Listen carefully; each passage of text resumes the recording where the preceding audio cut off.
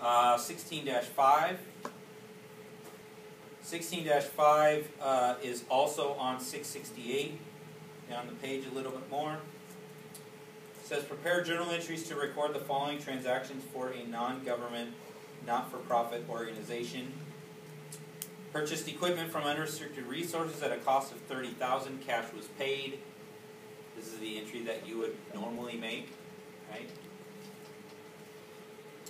Number 2, depreciation on the equipment was $12,000 for the year. Again, the entry you would normally make, right? You record depreciation expense and accumulated depreciation. Number 3, sold the equipment for $20,000 when its book value was $18,000. Received cash, no restrictions. Okay?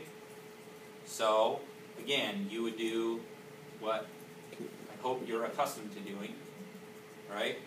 Record the cash, reverse your accumulated depreciation, adjust off the equipment, the asset, and record, in this case, a gain. Does that make sense? And this is all happening in the unrestricted area.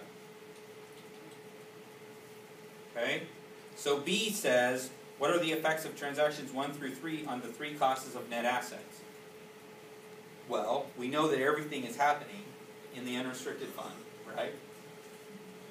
So the only net assets it's going to affect are unrestricted net assets. Number 1, our first transaction doesn't affect net assets at all, right?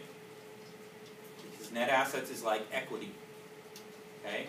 You have no revenue or no expense if you're just trading assets, which is what we're doing here. We're trading cash for equipment, right? You have no effect on your equity, no effect on your net assets. Does that make sense?